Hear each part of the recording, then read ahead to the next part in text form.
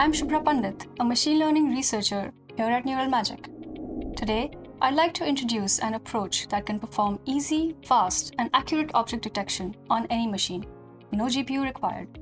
The main technique, or magic, that enables us to run machine learning on tasks on a CPU that typically require GPUs is called sparsification. Let me quickly introduce some key components of our platform. What sparsification creates is a sparsified model. These are models where a bulk of redundant information, such as over-parameterized weights, have been carefully removed to keep only the necessary ones. These models are also typically quantized. To learn more about what sparsification is and how we sparsify models, take a look here.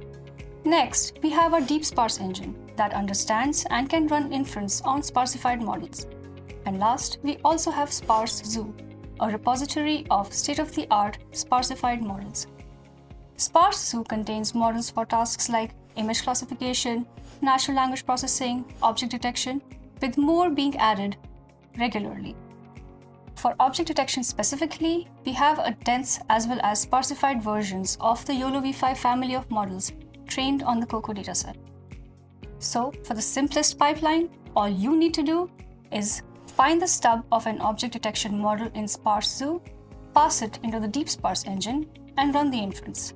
The engine will automatically download and compile the model for easy testing and deployment.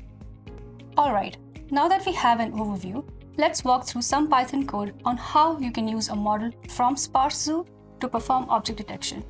For this example, I'll use a sparsified Ultralytics YOLO v5L model pre-trained on the COCO dataset, which is available in SparseZoo. So let's start by creating a new virtual environment. Always good practice. We'll then need to set up the DeepSparse engine. It's a simple pip install.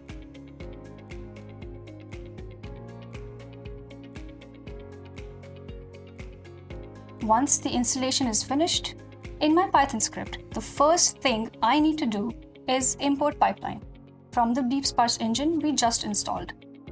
The pipeline class is the main tool that has all the functionality we'll need for our pipeline. We then call create to construct a new pipeline object specifically for our task, object detection using YOLO in this case. And that's it. We can now run inference by simply passing in our raw images and getting our predictions and our bounding boxes. You can also use the annotate command to have the engine save an annotated image on disk. So we just saw how we could run inference on a pre-trained model from our SparseZoo. But what if you wanted to customize object detection for your own dataset, for your own use case? That's simple too. All you need to do is use one of our sparsified object detection models from SparseZoo and transfer the learning onto your dataset using this command. You can see how we're transfer learning onto the VOC dataset using a YOLO v5L sparsified model that was pre-trained on the COCO dataset that we got from SparseZoo. SparseZoo contains many different sparsified object detection models that are great starting points for sparse transfer. You could easily use sparse transfer learning using your own dataset for use cases such as autonomous driving, robotics, video analytics in retail, inventory management, contactless checkout, and so on. Finally, deploying these models is also pretty straightforward.